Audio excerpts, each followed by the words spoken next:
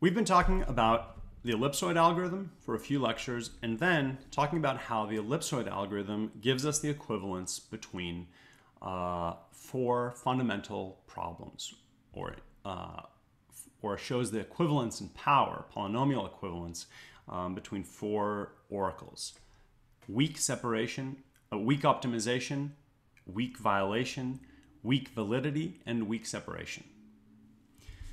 We're going to specialize this now to sets K that are not just arbitrary convex sets, but convex sets that are, first of all, polytopes, but also defined by rational coefficients. So the definition of a rational polytope: P is a rational polytope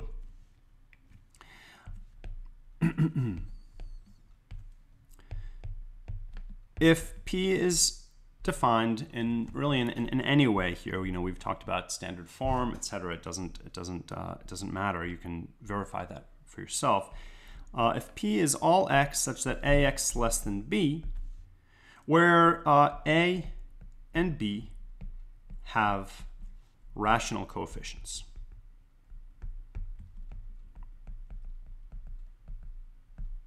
And when we're talking about rational coefficients, so in other words, aij and bi, all of these belong to Q.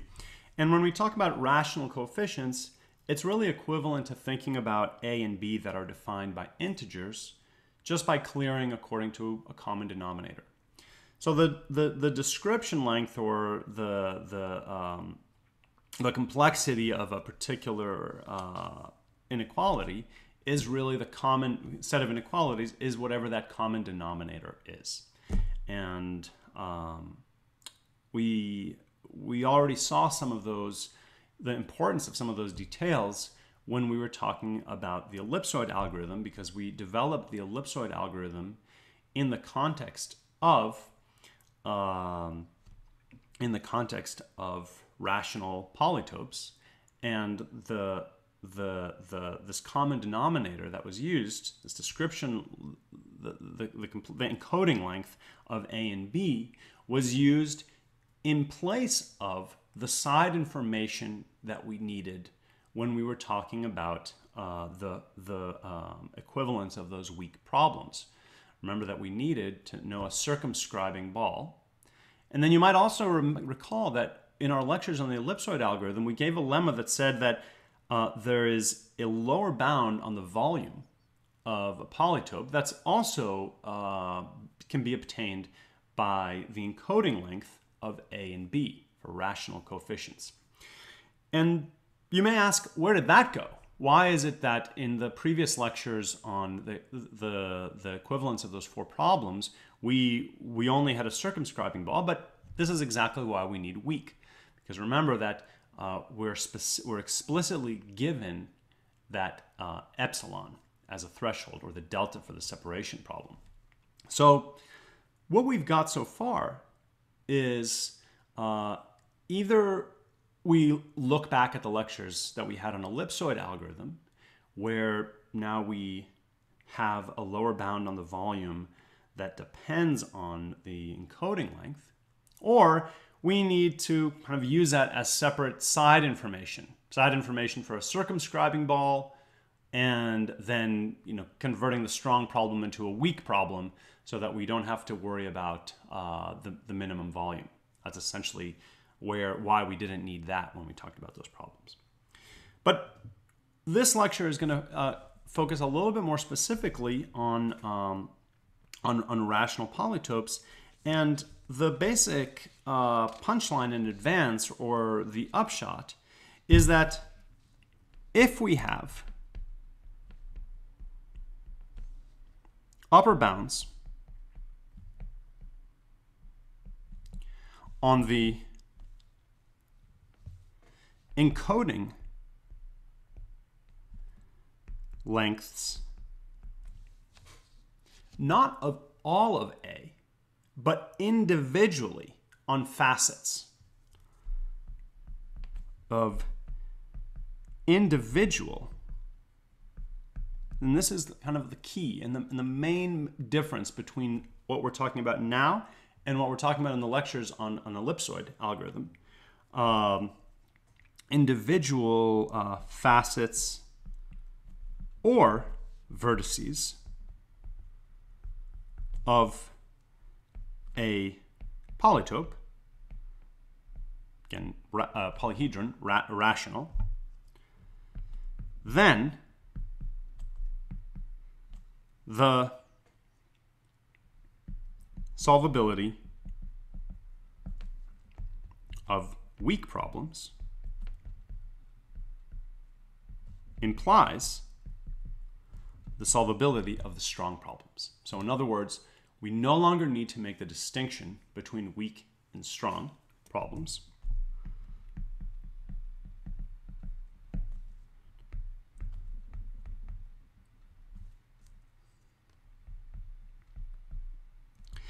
And for those of you that recall kind of the more intimate details of some of the assumptions we had made, we had asked for our polytopes to be full dimensional and bounded. We can also drop those.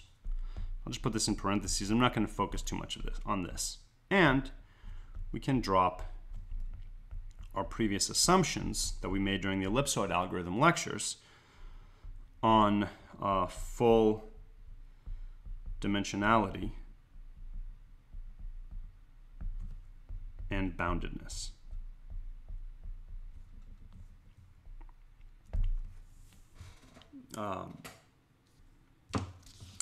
So again, to kind of belabor the key point of this, because remember that everything that we did in ellipsoid algorithm obtained an external a circumscribing radius and a lower bound in the volume using all of the encoding length of A and B, if you look back at those lectures. But that's not what this is saying. And in particular, this is saying that so think about that versus max over I of AI and BI. And you'll see that this is very different, because if you have an exponential number of very simple constraints, then simple in the sense of how big your encoding length is. Your encoding length of all of A might be very, very large, but that's not what this is saying. So that's why this is a result that's important for us with respect to the ellipsoid algorithm, and it provides this key to the arborescence problem, because we don't want to solve the weak version of the arborescence problem, and it's not clear that we want to be computing minimum volumes, we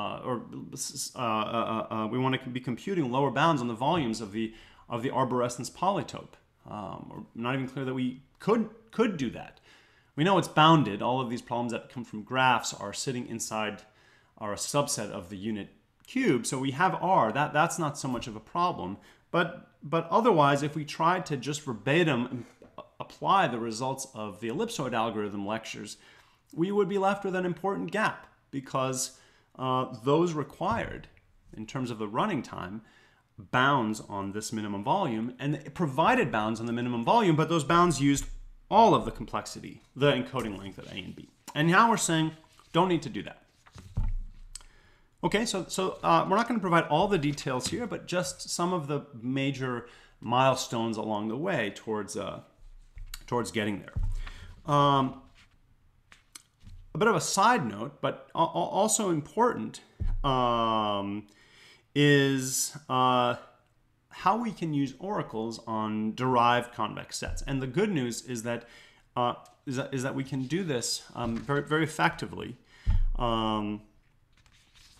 So what I mean for derived convex sets is, and we use all of these equivalences, is that given K1 and K2 convex sets, what can we say in terms of equivalence of those basic problems on sets K that are the Minkowski sum of K1 plus K2, that's a convex set, or the intersection of K1 and K2, also a convex set, and also the convex hull of the union, and other operations as well.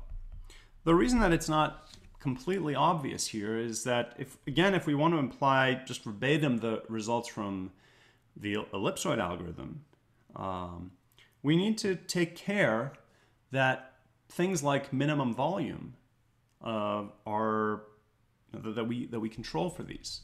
And you can see that, for example, when you're talking about intersection, you may have a problem there. You may significantly reduce the minimum volume when you take the intersection of two sets. But again, in the spirit of a high-level summary, we don't need to worry about any of these problems.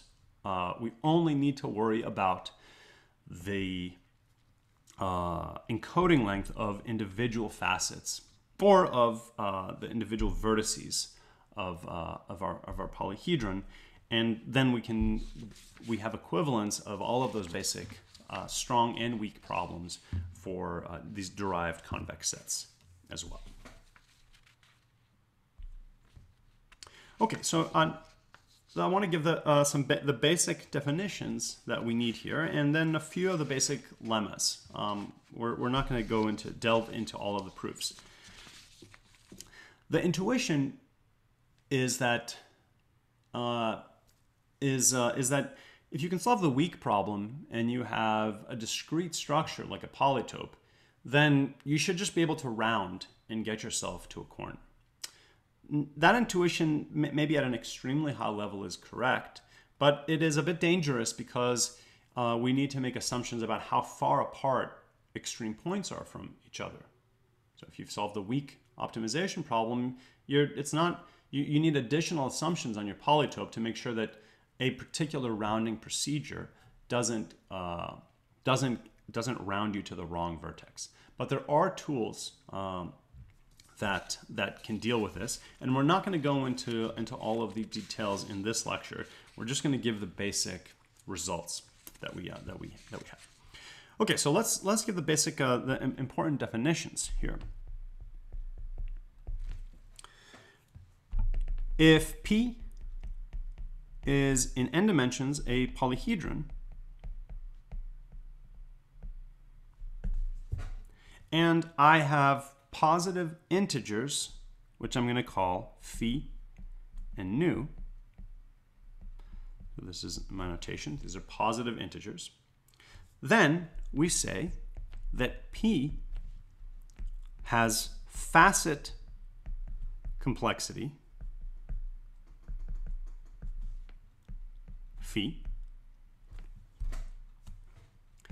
if there exists some system of inequalities. Oops. I need to move things around a little bit just because of doesn't affect your view, but it affects the view of the recording.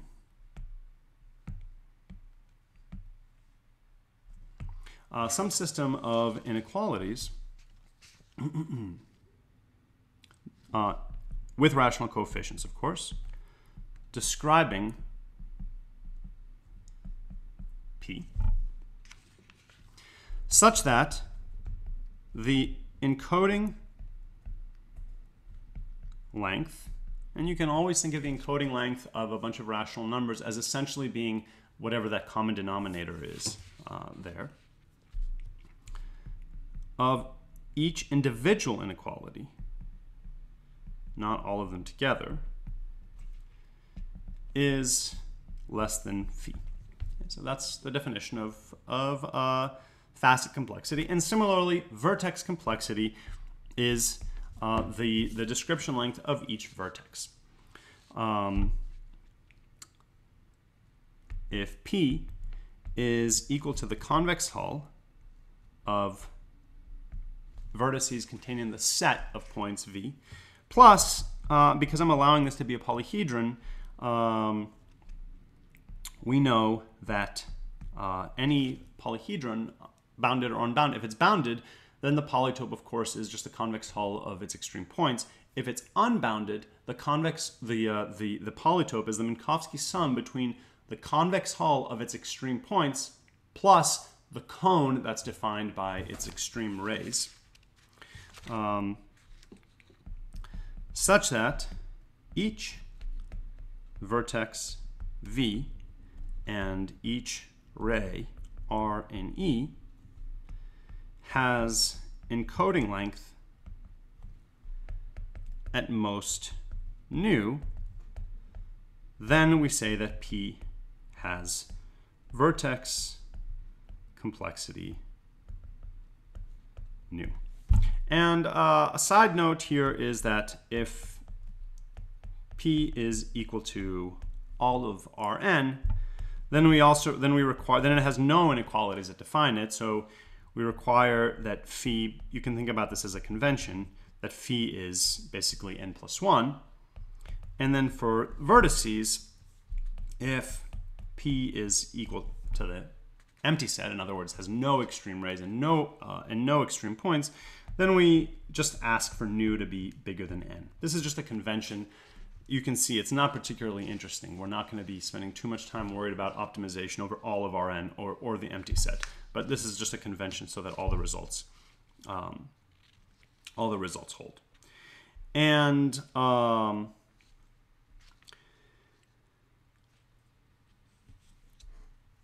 so a key definition is that of a well-described polyhedron.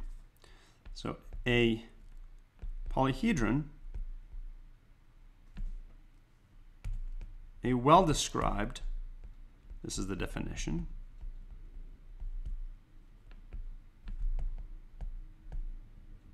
polyhedron P is just one that has bounded description length in exactly this sense. So bounded phi or bounded nu. But we're only going to define it for bounded facet complexity, and the lemmas that I'm going to give will clarify exactly why that is. Essentially, those are all equivalent. So a well-described polyhedron is a triplet P, N, and phi, where P has facet complexity controlled by phi. So here are two lemmas. And the first lemma is basically justifying the above definition and saying that we don't need to worry about vertices if we have bounded facet complexity and vice versa.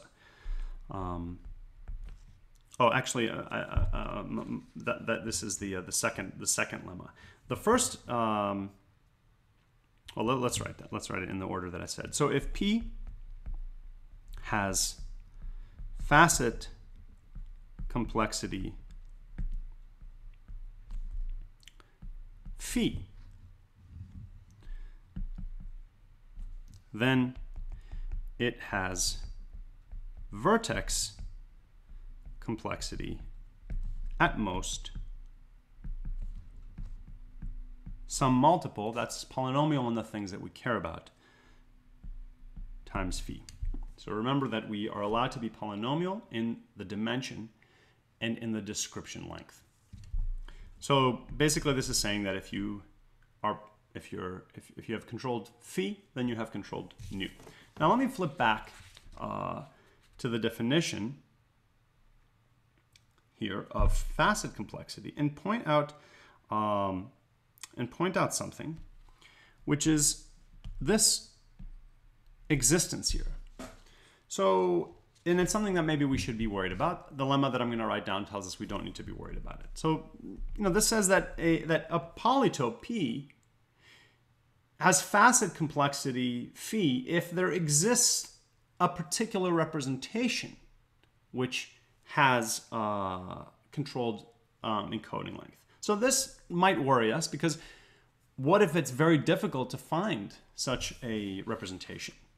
Or what if we can't check it or something like that? What if we do something wrong?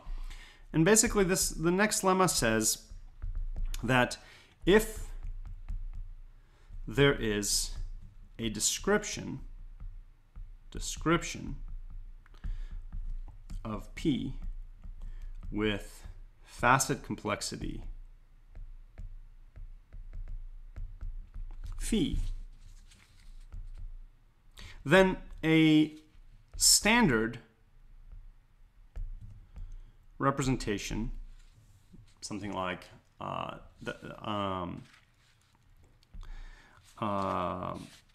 where we impose some normalization on the inequalities, and we give it in basically any standard form, has facet complexity, again, at most some multiple, that doesn't really matter to us, times phi. So again, obviously we're focused on the phi here, not the 35.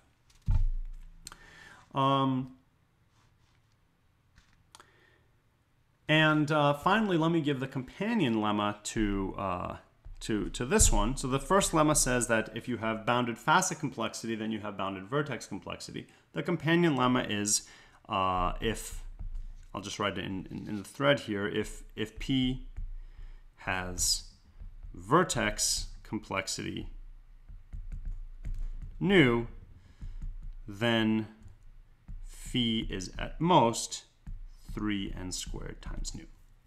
So in other words, what this slide tells us is that if we have a well-described polyhedron, the representation is not that important, and moreover, it's if it has controlled facet, its facet complexity and its vertex complexity are both related in a polynomial way. So having a small complexity either with respect to individual vertices or individual facets is enough for us. Okay, so now I want to connect this to the weak and strong problems. Again, I'm not going to go into the proofs of either what I just presented or of this slide. So the first lemma says that we can find a circumscribing ball that is a function of the vertex complexity. And by virtue of the previous lemma, this tells us that we can find a circumscribing ball as a function of the facet complexity. If P is full dimensional,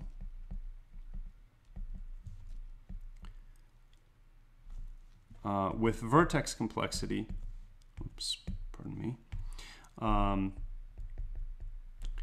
with vertex complexity nu, then all vertices of P are contained. This is very straightforward. Basically just comes from encoding what encoding length means. And the second lemma says that if we have a controlled facet complexity, then P must contain a ball of a particular minimum radius. So for P as above,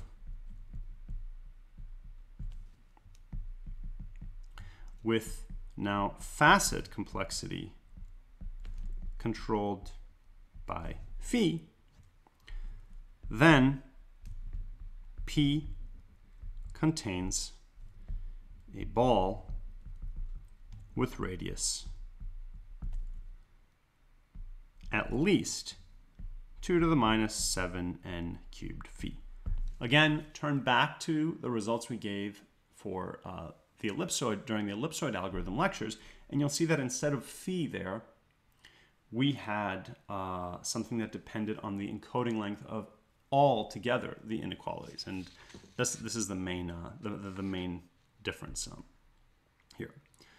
Okay, so the connection to the weak and strong problems finally is I'll give that in two lemmas. If P is an Rn, a polytope, with facet complexity controlled by phi, then let y be any vector with rational coefficients such that the entries of y have common denominator that's controlled. Have common denominator at most q. Then, and this is the key point about rounding, if y is an element of S P 1 over q 2 to the minus 2 phi. So again, let's just parse this notation. This is, remember, S of k epsilon is the epsilon expansion. So this is saying that if y is this close to some point of P, then, in fact, y is in P. So this is what gets us from weak to strong problems. And you can see the critical role that phi is playing in this game. And the next lemma says that, again, if P is in Rn, now with vertex complexity that's controlled, then we can almost predict what we're going to write. Right? So this first inequality is saying, remember that there is this dual relationship between facets and extreme points, the violation problem and the separation problem. And this previous lemma is saying that if you control facet complexity, then if you are almost in the polytope P, you're actually in the polytope P. If you can show that you're almost, then you are guaranteed to be in it. And then now this is saying if you can control the vertex complexity, then if we have an inequality, A transpose X less than B is an integral inequality. I essentially needed this above as well. That's why I needed this common denominator. It is an integral inequality that is almost valid for P. In other words, i.e., A transpose X is less than B plus a little something, plus 2 to the minus nu plus 1. Again, you know, where did Q go in this story? If I have an inequality, I can just scale everything up by Q. So I could have just not scaled this and divided this additional threshold, 2 to the minus nu plus 1, divided that by Q instead of scaling A and B to make them integers. So this lemma says that if an inequality is almost feasible for P, then in fact it is valid for P. So if AX less than B is holds for all X in P, then in fact A transpose X is less than B for all X in P. That's saying that those are, again, how we get from the weak problem to the strong problem. We needed to do it for feasibility of a point, and we needed to do it for validity of an inequality constraint, and that covers our key problems. So the summary is that for well-described, for well-described polyhedra, first of all, the 4 strong problems are equivalent, and also the weak oracles solve the strong problems. In the previous lecture, we gave the relationship between, we said that those 4 weak problems are equivalent. We did not say that about the strong problems. This is saying that maybe it makes more sense to write B first here. It's saying since the weak oracles solve the strong problems, then it's saying that, in fact, in addition, the 4 strong problems are equivalent. So this brings us to the end of our lectures on ellipsoid algorithm and some of the techniques that go into proving it, and also how we're going to apply it and why it applies so directly to problems like the R arborescence problem. After this, we're going to be going into talking about back to problems like the R arborescence problem and talking about how to use all these tools that we've developed for problems in polyhedral combinatorics. We will pick that up next time.